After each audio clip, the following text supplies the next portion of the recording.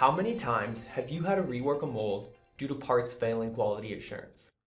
Utilizing SOLIDWORKS solutions and 3D printing, we will demonstrate how to prevent this by inspecting our designs before the first mold is even created. Let's get started.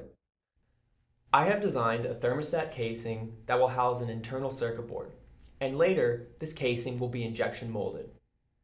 To ensure the part stays within tolerance, I will create a first article inspection report using SOLIDWORKS' inspection add-in. This tool allows me to reference 3D product manufacturing information, or PMI, that I have placed on my model to generate a report. I can do all of this while remaining in the familiar SOLIDWORKS interface, and any design change made down the road can easily be applied to the report. Now that I have my first article inspection report created, I want to create a prototype that I can test before spending time and money making a mold.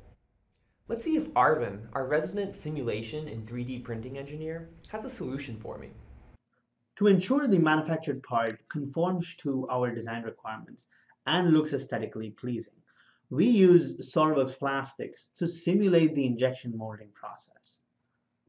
We can test different gate locations, find out manufacturing defects like short shots, wear lines, and air traps.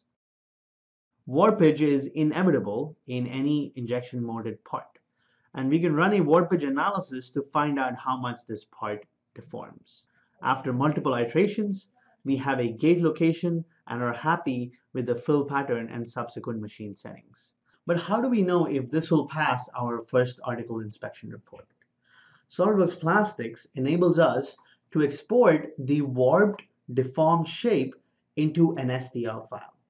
We can 3D print this file to get a physical prototype for Alex to test before the first mold is created. Now that I have a 3D print of my warped shape, I can go ahead and test it against my first article inspection report. If it passes, I can then create my first mold with greater confidence.